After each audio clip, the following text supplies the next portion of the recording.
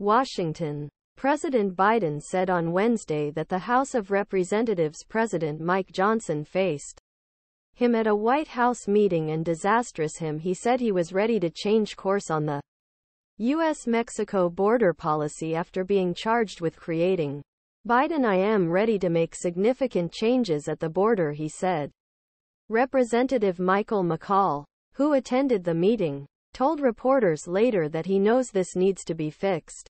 A source briefed on talks between Biden and the 18 House of Representatives and Senate members said McCaul's statement was correct, but another source said President had insights that it was unclear. Although Republicans have heard of an awakening in Biden's remarks could lead to major policy shift. A White House official told the Post that his comments were consistent with previous presidential statements. And Biden's. He shared examples of what he said was broken border system. But context of Biden's comments on congressional members seeking a deal differed from the typical White House excerpts for Biden's three-year bids to boost legal immigration and amnesty for those already in U.S. Critics say this will make the border surge worse. The 81-year-old commander-in-chief made this statement at a time when the illegal transitions that critics attributed to his own policies were at record levels. Johnson told reporters after the meeting that his actions against Biden's face are a national security and a humanitarian disastrous. Said it led to changes in border policy before Republicans in the House of Representatives considered approving new military aid worth $61.4 billion.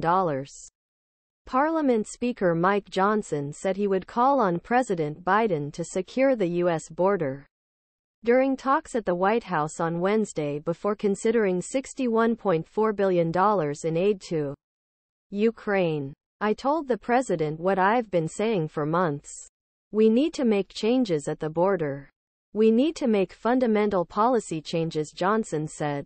He added, we have documented 64 instances where President took administrative action, or where his institutions took action to create the current disaster we are experiencing at border. This is a national security and humanitarian disaster. And I expressed this to the president at the meeting. We understand that there are concerns about safety, security and sovereignty of Ukraine. But the American people have same concerns about our own internal sovereignty, security and security. Biden's keep in Mexico for asylum seekers by former President Donald Trump. He said he wanted to take steps, including reviving his policy and ending practice of rapidly leaving the majority of people who cross border illegally. Johnson told reporters on Capitol Hill. Before talking about Ukraine, we'll tell President what I told all of you and what tell American people. Border. AFP via both Senate Majority Leader Chuck Schumer and Johnson told reporters that there is a general